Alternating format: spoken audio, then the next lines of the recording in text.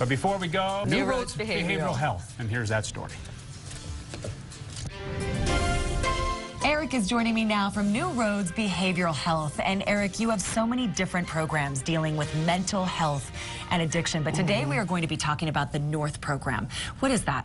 So NORTH is an acronym. It stands for New Roads to Healing. But what it's for is it's for clients that have severe and persistent mental illness.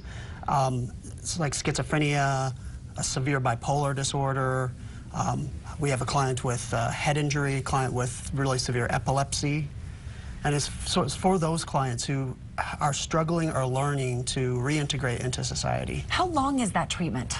It takes about 1.5 years to 2 years for most of our clients to get a reasonable level of independence. Some of the clients will never be completely independent, but we get them as close as we possibly can. And Eric, are they actually living away from home during that time? So they live in our dorms until the final phase of the program, and then we have apartments where they can live kind of under our watch, and we can make sure that they have all the skills that they need at that point, and they can monitor their own medications. Usually at that point that they're working, sometimes even for us. And so we can really assess at that point, they're ready to launch. And is that, when you say launch, is that the process of reintegrating back into society?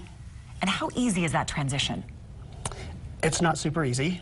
It's not super easy because they're dealing with things that most of us don't have to deal with. So they're dealing with psychotic issues, which are like hallucinations or delusions that there's something that they're not, voices in their head. Sometimes their affect is very different, so when they're talking to you, they sounds kind of like Rain Man. And so they're not super skilled interpersonally, but we really work with them to get them as close as they can to you and I as we can. NewRoadsTreatment.org is the best place to go. We can link you from our website, everybody, Good4Utah.com/extra for more information. Thanks, Eric. Sure, thank you.